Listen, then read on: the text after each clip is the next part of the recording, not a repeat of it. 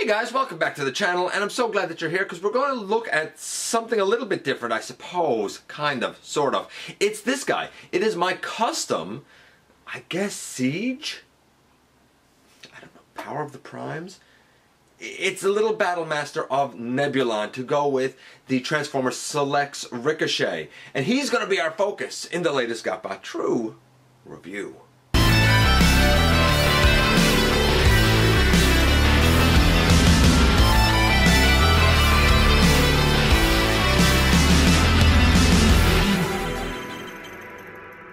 Hey guys, welcome back to the channel. I'm your host, Dennis Moulton, aka GotBot. As always, please like, comment, share, of course, subscribe, and while you're at it, that's right, hit the notification bell and let you know when I have new content going up, don't you know? And check out Machinery Man, the Everything Factor, Transformers, Collectors, NL, and me everywhere, especially on Thursday, late afternoon, early evening, with my new kind of live stream series. We'll see how it goes. It's something that I'm trying new. If you haven't checked one out yet, hey, try to swing by. I'd love to have a visit with you there as well.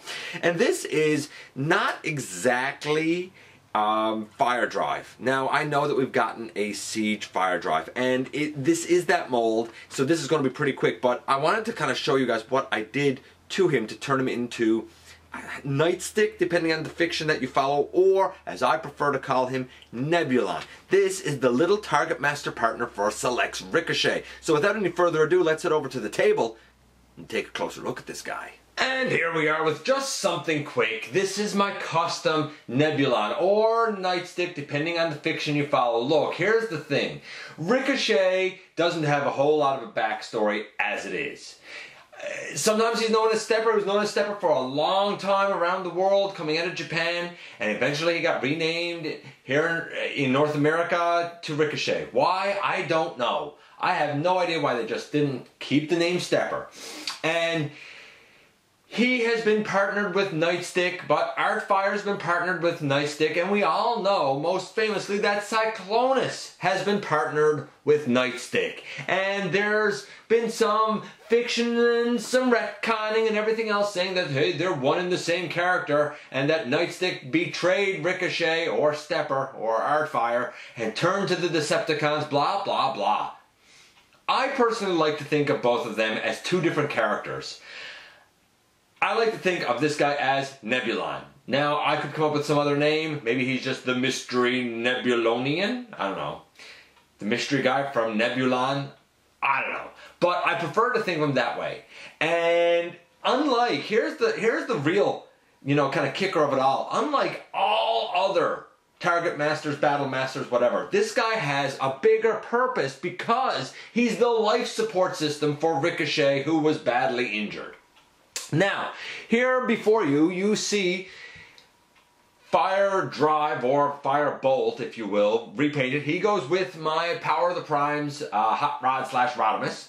And next to him is another Firedrive that I have customized to be Nebulon. Yes, they are technically the same mold. Yes, they are very similar, but if you look at the animation model, or, well, the animation model for Firebolt, and like one piece of animation that we have for Nebulon, I think from the commemorative reissue box, if I'm not mistaken. And I think that artwork was by Wright's Nightstick. But if you look at them, they both kind of have, white or at least light gray trousers and like a black shirt, and a black haircut, whatever, and a red face. So they are very similar anyway.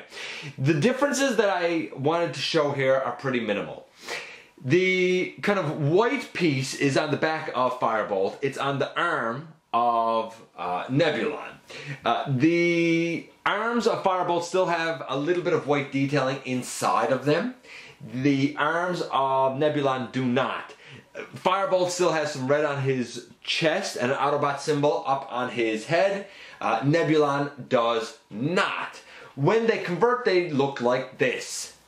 They are very similar. On the bottom we have Firebolt, and you'll notice that on the back of his arms we have a little bit of white. He's just folded up like normal. Up top we have less white on the arms, and he is folded up, but you'll notice that we have affixed the blaster that came with Ricochet to him. It's the same blaster that came with Power of the Primes jazz, but I did a little bit of kind of custom work with it. Here's how they both look being held by Ricochet. That being said, if I wanted to, I could take Nebulon and his blaster apart, and Ricochet here can kind of dual wield, or Nebulon could stay affixed to Ricochet's arm or to his back for life support. So the real key to this custom is the blaster. I drilled a hole down through the top, and then I made sure to kind of gouge out the space there. That allows me to take the 5mm peg and slot it down there in position. I also kind of worked a little groove up here on the top of the, I guess, muzzle, so that the kind of edge of the white piece that flips up over the back of Nebulon with the two blasters on it can kind of nestle in there so it doesn't shake all about. This is not the only way to do this custom. This is not the perfect way to do this custom, but it does allow a lot of versatility. So at the end of the day, as imperfect as he might be, I still like the little guy. I mean, yes, okay, the coloring, I could say is 10, but that's subjective. I mean, I've seen people do different things with the legs being silver or some additional black paint apps or something like that, but for me it's a 10. It looks like Nebulon, you know, for the reference material at least that I used. His articulation exactly the same. The arms can go all the way around, out to the side, the legs forward, back, and he can do the splits. It's nothing spectacular. It's very average, middle of the road. In terms of the conversion, it's also exactly the same, unless you want to incorporate the blaster that comes with Ricochet. In that case, you have a little bit of parts forming, which might bother a few people.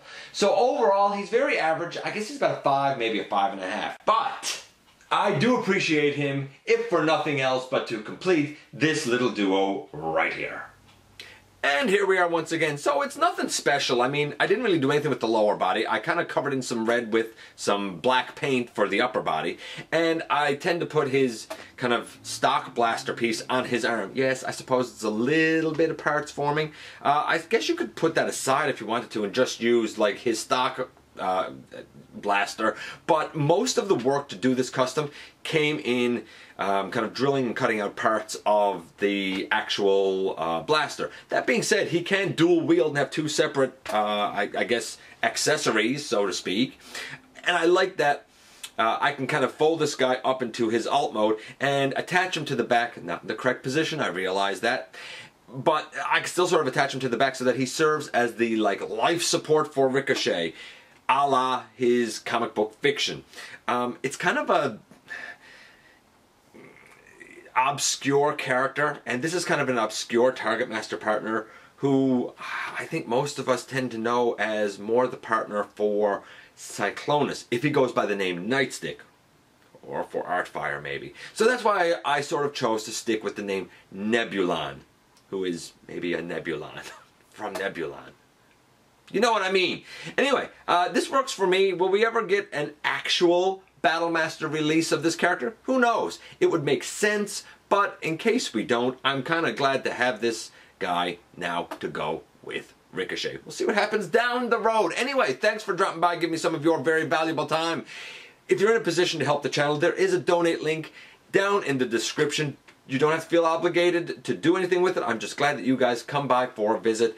By all means, you know that I appreciate you giving me some of your time. And I very much look forward to the next time that you and I have a visit, either in the live streams or right here inside the videos.